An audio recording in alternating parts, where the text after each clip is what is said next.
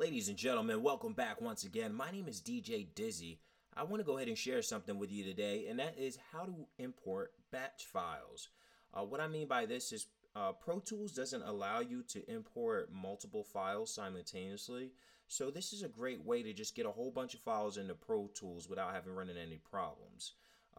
Now, say these 5 tracks that I have highlighted, I want to go ahead and just put them into Pro Tools. It's very simple. You just go ahead and take and drag them right into the tracks list, and now you have 5 new tracks available to you to use in Pro Tools after it's done importing them all. This is very simple. I just wanted to introduce this to you guys. Go ahead and leave a comment, like, share, subscribe for more videos, and I look forward to you watching more in the future.